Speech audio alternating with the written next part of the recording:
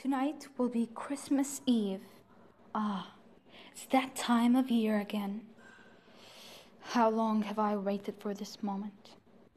People cooking turkeys and putting up lamps on the trees and giving each other presents.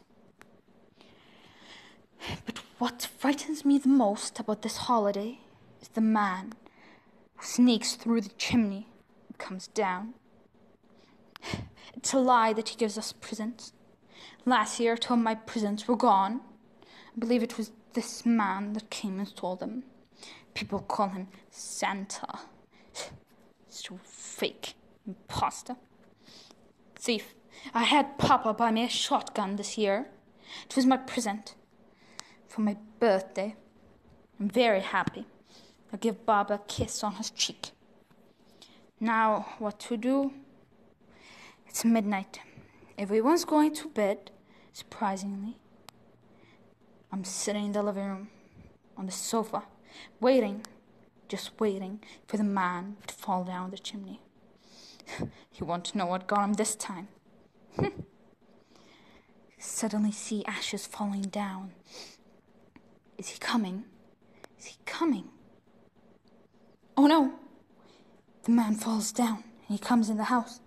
I scream, I shout to Mama and Papa, but no one's here. What's going on? The man comes closer and closer. I shoot his face with a shotgun, and I wake up. Oh, I was dreaming. Mama and Papa come to me, because I was screaming when I was asleep. Typical me. They asked me why I was screaming. I talked about Santa. They told me, oh, honey, it's okay. Last year, it was my ugly, horrible stepbrother who stole my presents, and that Santa doesn't exist. This was great news, in fact. I can go pick on my brother with another reason once again. Plus,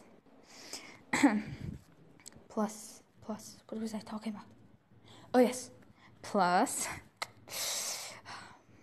I can go disappoint the little children about that strange man wearing socks too poor to afford shoes, those dumb red socks, coming down into their chimney. They won't be happy anymore. Nothing to look forward to. No more Santa.